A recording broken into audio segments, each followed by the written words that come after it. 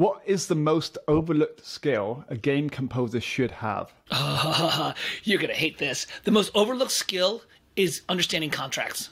Nobody takes the time to learn how to do contracts, and you should. It's not hard, and maybe it's not the sexiest thing in the world, but you need to know what happens if you're working for Square Enix, what's buried in that 30-page thing. So learn how to read contracts. Aaron Marks' book covers that a little bit. And guess what you're going to have to do? You're going to have to get yourself an entertainment lawyer at some point. So just know that you're going to have to learn that skill and learn how to read contracts, how to put one together, and how to word them so you're protected. Oh, good advice, because overlooked things like that can be really expensive.